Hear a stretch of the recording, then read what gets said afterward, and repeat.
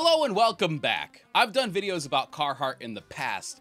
Most of the time it's been about my experience with the brand or about the brand in general, but today's a little bit different because I want to talk about a specific collection that came out today. Carhartt announced their Heritage Icon collection, which consists of 4 pieces. Their A18 watch hat, their J130 Active Jac, their K87 workwear pocket tee, and their B01 firm duck double front work dungaree.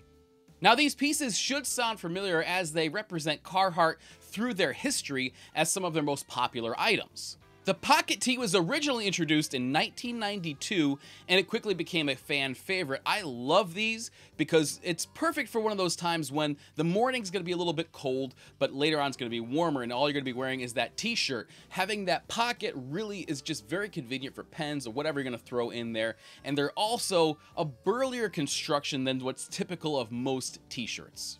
The A18 watch hat can be found pretty much anywhere. Even people who really don't know Carhartt, they own one. My buddy came and visited me from LA and he was wearing one of these. They're affordable, they're a high value item. I have 2 in my car right now.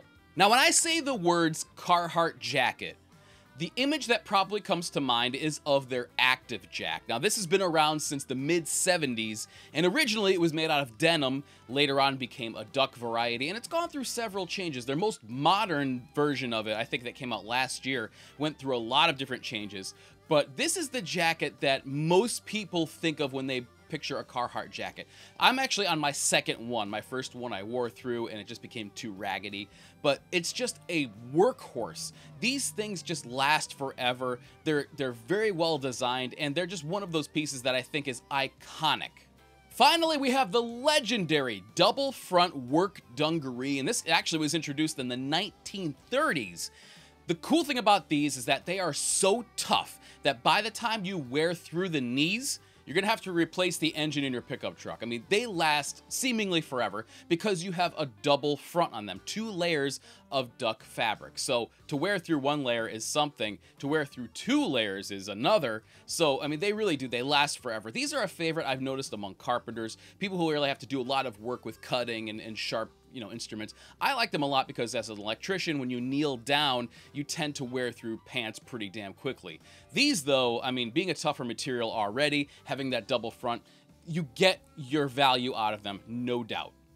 So none of these products are actually new, but what's different about them is, first thing and the smallest, is that little tiny Carhartt logo, which is one of the old Carhartt logos that they used to use on the bibs that used to be worn by railroad workers. And it's a really, really cool looking logo from the late 1800s, early 1900s. Very cool. The other thing that you've obviously noticed is that darker red duck color. One of the cool things about this, originally, Carhartt stuff was made out of denim.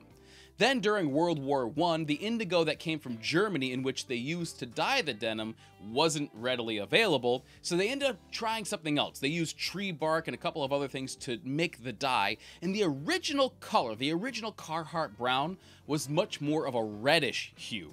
And then eventually at times it changed and it changed again and to be what we know now, which is sort of that orangey brown. This is the way that it originally was. They're calling it their red duck, but I think this is probably the most noticeable thing about them.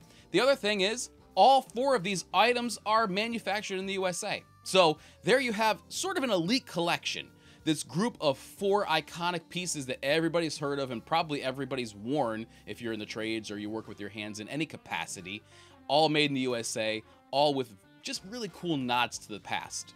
But of course, if you do get one of these items, wear it the way that it was intended to wear, the way it was designed to be worn, which is out doing work. Beat the hell out of these things. That's when they look their best, when they become comfortable. And I think that, Carhartts, when they've been well worn, have a certain charm to them. You have to earn that patina. It doesn't come pre-distressed.